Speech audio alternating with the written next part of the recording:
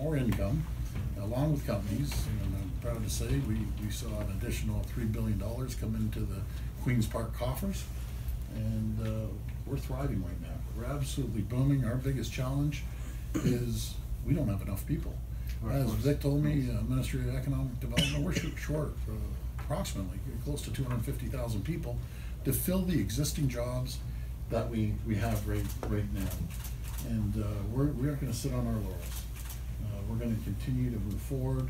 We gave a tax break, as you mentioned, 8.75% to 480,000 companies, small businesses.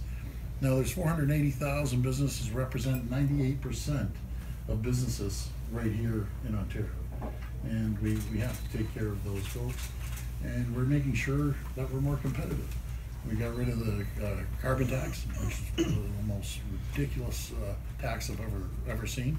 The cap and trade carbon tax, I should say. Let me repeat that.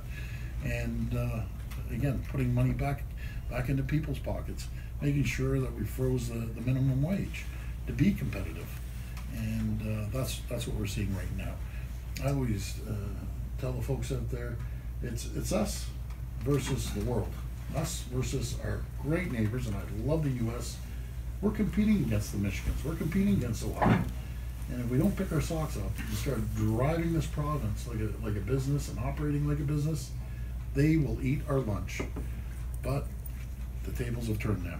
We're attracting businesses because we're making sure that we're cutting red tape, regulations that I feel some regulations, red tape, it's actually better to cut that than a tax cut, but we did both.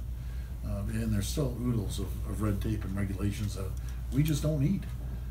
When I first came into office with our great caucus, they told us we had 375,000 regulations in Ontario. How do you do business with 375,000 regulations? But we're going to continue to make sure that companies and people thrive and prosper and grow in this province. And we need your support. I'm asking for your support. I know each and every one of you are doing an incredible job, and I want to thank you. Thank you very much for having us by. Thank you so much. Thank you. We're going to ask the media now.